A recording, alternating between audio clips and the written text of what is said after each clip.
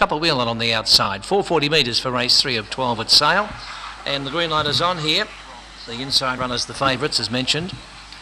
And away, Ballymac Finola a bit slow out with Revelling. Chopper wheeling out wide began well and trying to keep it out. Get Along Daisy on the first turn. Ultra Paddy kicks up on the inside and just behind them Lakeview Luke, or about 4 lengths back. Finola ruined its chance at the start, I reckon, with Revelling. And Riley's Charms well back. Chopper wheeling has the chance tonight. Leads by 4 lengths to Ultra Paddy on the turn. Running off the track there at the head of the others, Ballymac Finola. Chopper wheeling back in the winner's circle by 5 lengths. Flashing. Spicy Shimola got second right on the line, I reckon, over Ultra Paddy. There's a wall of them there too. Lakeview Luke out wider on the track would have been Revelling, and back behind those runners would have been at the head of the others there Ballymac Finola. Didn't have much luck early with Get Along Daisy, and 5.26 the first split, second split 13.88, and the time is 25.19.